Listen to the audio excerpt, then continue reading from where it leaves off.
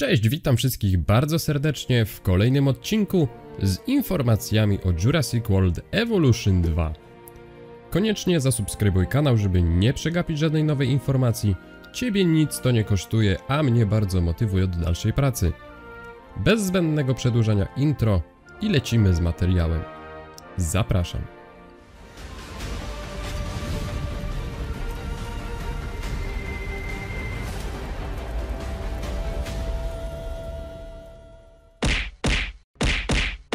W dzisiejszym odcinku chciałbym się ponownie odnieść do pamiętników dewelopera. Co prawda wprost nie został poruszony temat mosasaura, ale tak samo jak w odcinku, gdzie wymieniłem gatunki, które nam przemknęły na ekranie, to tutaj również wprawne oko jest w stanie dostrzec informacje o wodnych gatunkach. Pamiętacie odcinek, w którym przedstawiłem wam moje dwie teorie, jak myślę, że będzie wyglądać laguna? Pierwsza z nich mówiła o wolnej ręce dla gracza w tworzeniu zagrody dla wodnych gatunków, a druga o prostszym sposobie do realizacji, czyli osobna struktura laguny, tak jak ptaszarnia. Linka do tego materiału zostawię na końcu filmu. Cóż, jedna z tych teorii właśnie chyba wchodzi w życie i niestety jest to mniej optymistyczna wersja.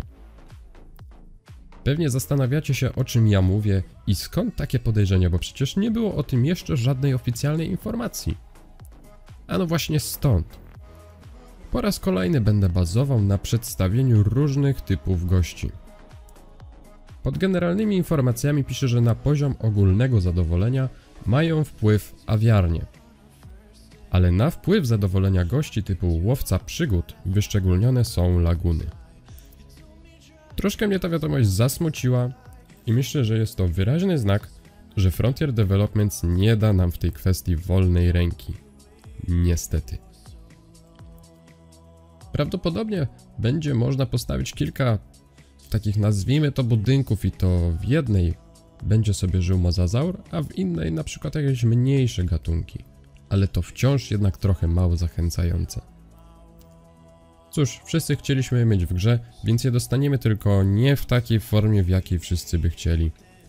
Po prostu postawimy sobie budynek laguna, wypuścimy w niej mosasaura, goście tam będą chodzić, ale my zajrzymy tam tylko raz i to w momencie, w którym będziemy wypuszczać dinka. Tak samo jak w przypadku awiarni. Wypuszczaliśmy pteranodony i tyle. Budynek sobie stoi, goście tam chodzą, odwiedzają je, ale w zasadzie tu nie patrzymy na to, co się tam dzieje. Zacytuję tutaj Geralta z dodatku Serce z kamienia. Trzeba uważać, o co się prosi. To by było na tyle w dzisiejszym materiale.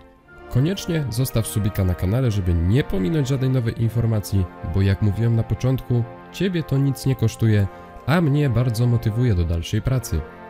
Tymczasem ja będę się z wami żegnał. Na razie, trzymajcie się, piąteczka.